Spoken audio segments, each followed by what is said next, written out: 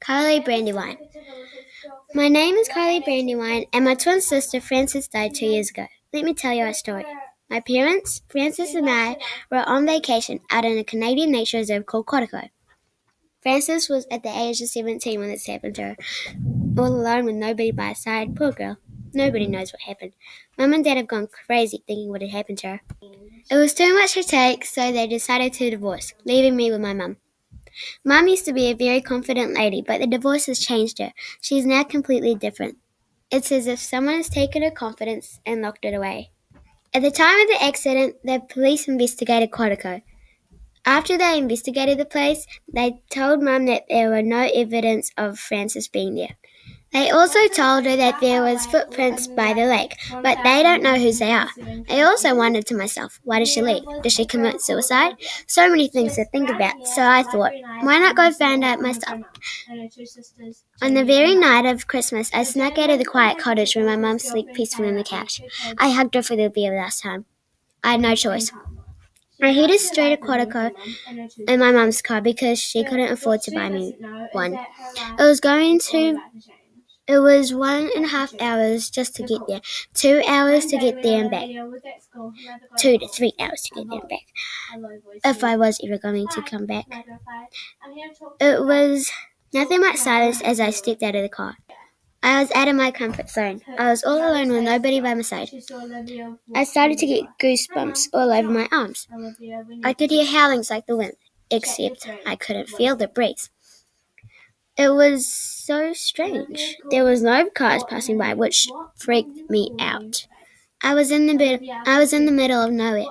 I was just standing there by the gate, shivering with fear, saying my prayers so I could get out of there with all safe, with no cuts and bruises, and answers with my loved and dead sister.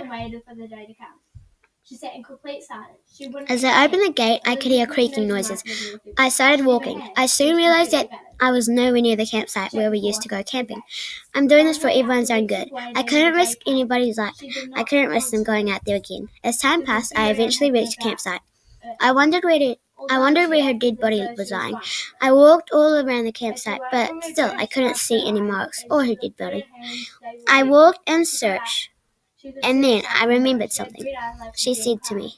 She said that she wanted to go up to the lake when we were walking up the trail. So I thought that's where she went that night.